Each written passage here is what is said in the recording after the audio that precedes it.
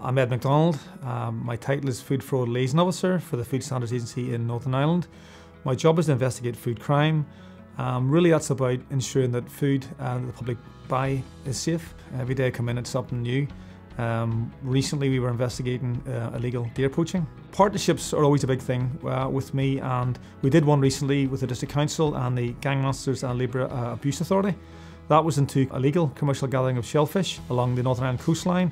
We're always looking for dangerous products that are being sold. Obviously, dad pills are very popular nowadays and probably have been for a while, but we had one specific dad pill we're especially concerned with, called DNP. And the reason we're concerned is it's a toxic chemical. It's not designed to be consumed by the public, and it's illegal to sell it for human consumption.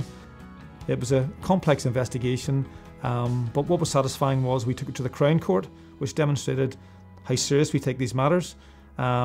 The result was a successful prosecution, but to us it also sends out a clear message to those folks engaged in selling dangerous products. If we hear about it, we're going to investigate it. I think because I deal with a wide variety of things, that's the exciting part of it. I just never know quite what I'm going to get. You know you're making a difference, and dealing with folks that have the same passion I have for food safety, very rewarding, really enjoyable.